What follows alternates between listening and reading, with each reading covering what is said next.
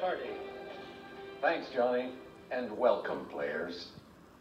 Today's first category is the first winner. In 1911, Ray Haroon won the first running of this auto race that takes place Memorial Day weekend. What is the Indianapolis 500? Yes, that's right. The second category is world full of idioms. Meaning don't worry, a Swedish idiom says, there is no this bovine on the ice. I don't know. Bovine. The correct response was, what is cow? The next category is No cow on the ice? Huh. biblical paintings. Never heard that. Uh-oh. A painting by Leonardo da Vinci depicts this event of the angel Gabriel telling the Virgin Mary she would conceive a son.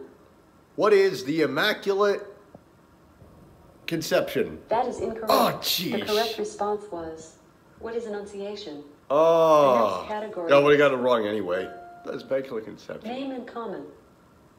A dog breed known for racing in a cocktail of vodka and grapefruit juice. What is Greyhound? Yes, that's correct. The next category Go is Greyhound and leave the driving to us. inside the country. Each clue contains a word also found within a response.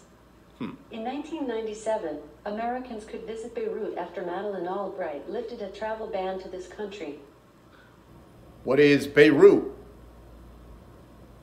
Nope. The correct response was, what is Lebanon? The final category. Hey, y'all said it was in the response. Threw me off. April Foolery. April Fool. Alas, poor Yorick, a fool mentioned in this Shakespeare play. What is A Midsummer Night's Dream?